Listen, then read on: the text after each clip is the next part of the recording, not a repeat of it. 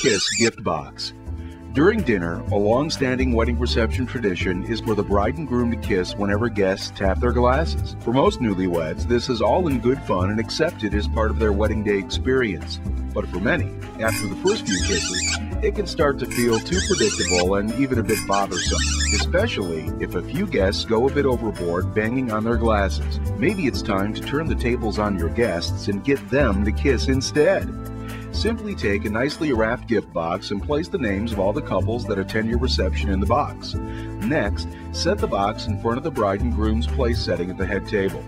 Ask your DJ or band to announce that during dinner, the bride and groom will draw names from the box. The couple whose name is drawn must then stand up and dedicate their kiss to the bride and groom. It is very entertaining for everyone to see surprised expressions and creative kisses from guests. By the way, guests can still tap on glasses for the bride and groom to kiss, but with the Kiss gift box, the newlyweds get to have some fun with their guests too. If you wish to take this step one idea further, have your DJ band announce that after a couple's name is drawn and they kiss, the bride and groom must also kiss immediately afterwards, holding each other in exactly the same way.